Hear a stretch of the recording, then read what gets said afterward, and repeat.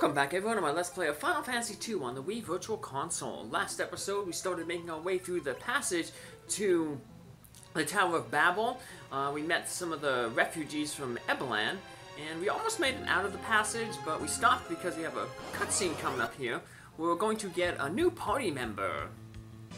And she will be a final party member, so... Although in the game it's a prince, but we're going with princess here, so... Got a new enemy here, the egg. It can hatch into various different creatures. So you never know actually what's in it. You could kind of get a preview for what's in it based on what you can steal off of it. No one in our party can steal yet, but our new character we're about to get, Nell, she can steal. So if you steal something from the egg, you can kind of tell me what might be in the egg based on what you steal from it. So.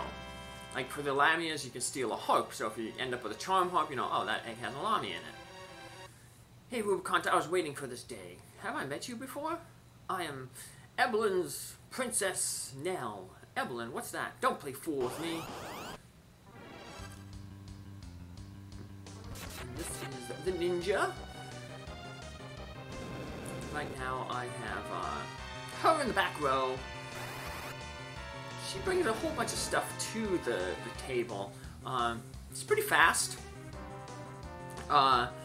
So she'll often be the first one going. But as a ninja, doesn't use heavy armor. So defense is mainly based on avoidance. Blast you. And indeed you're strong, but still no match for me. Come challenge me after you become strong enough. So mainly evasion is how Nell is going to avoid attacks, but evasion isn't all that good right now. Nell is going to be under-leveled, about like 5 or 6 levels below what everybody else is. So I'm going to keep Nell in the back row. We're also after Rubicant for his crystal. Why don't you stay out of this? He is one of the Fiends of Elements. Haven't you tasted enough of his power? You think I'm just a spoiled princess, eh? The royal family of Evelyn is trained as ninjas. I can take care of this myself, okay? Stop it. No more. I've had enough. Georgie's crying out there. Tella, Yang, and even Sid. We lost them all. Hey, come on. And, Georgie. Rubicant is the strongest of the 4 fiends, but we still have to recover the crystals.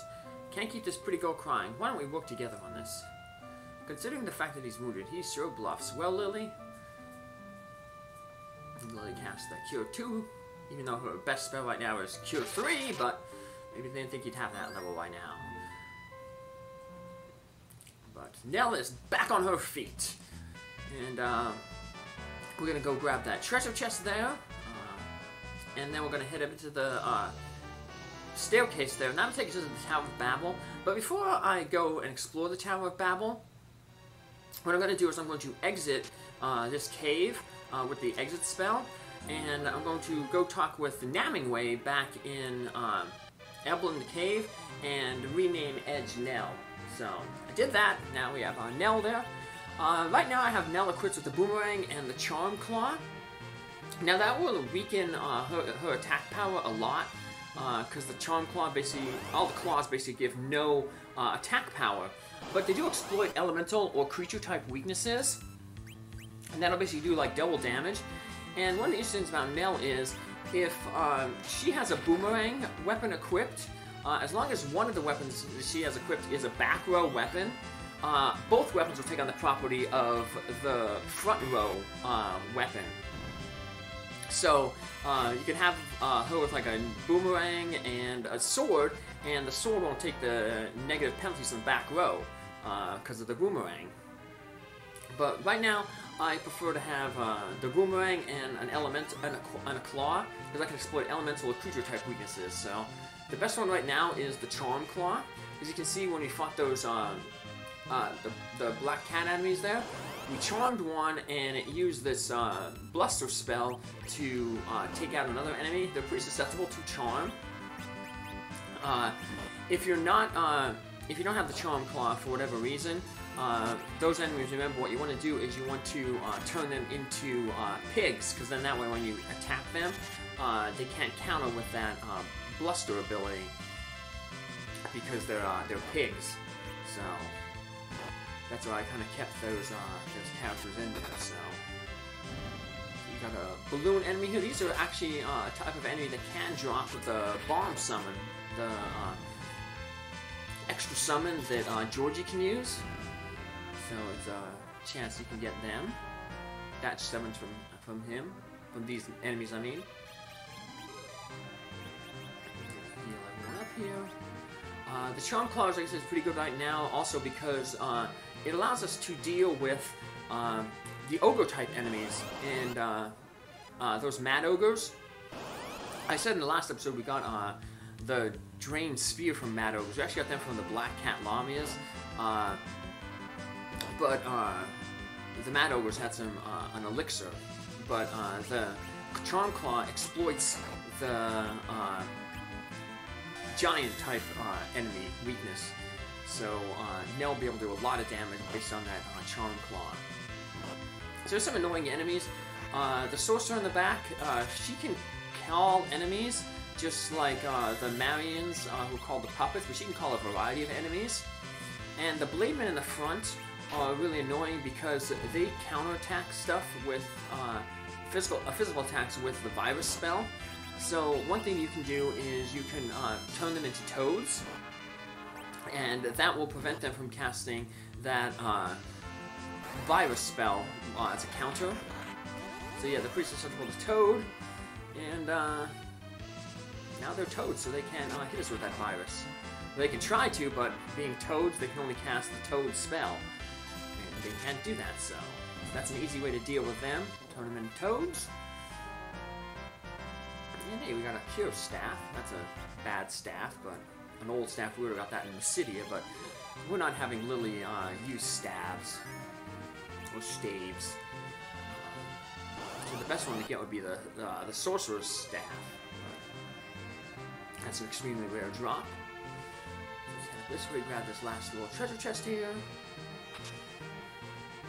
And we'll head on up. So this tower is not, while it looks the same as the Tower of Babil in the Underworld, it's not going to be as large as the Tower of Babil Underworld, so it's actually kind of quick. That's why this episode doesn't do too long. A lot of new enemies though, so we have some older enemies though. We got a whole bunch of them. 4 Mad Ogres. If you remember how we dealt with them in Evelyn Castle, we cast the size spell on them.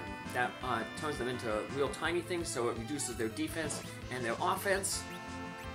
And then after that, they're pretty much just easy to take care of. So we just wait for the size, and Nell will she'll do a lot of damage with that Charm Claw. You'll see, that's one of the reasons why we have the Charm Claw equipped. Because even though the Charm Claw has a 0 attack power, it's going to do 4 times the attack power of the Boomerang. So yeah, once these Mad Ogres are shrunk, they're basically really easy, because they can't hit you very hard, and their defense goes down. They still have strong magical defense, so you don't want to waste spells on these guys, but physical defense goes down a lot.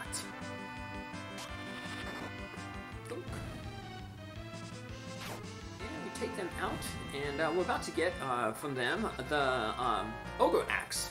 And the Ogre Axe, we're going to give that to Roops. But Roops will re-equip, we'll keep that Ice Sword brand sword though, because when we fight the Rubicant, the Fiend of Fire, we're going to want to exploit the elemental weakness of Rubicant, so we're going to have that Ice brand available.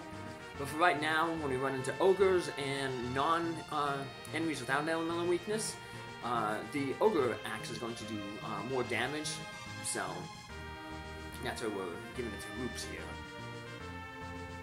Like I said, with the Ogre Axe, Roops can pretty much now one-shot Ogres as well.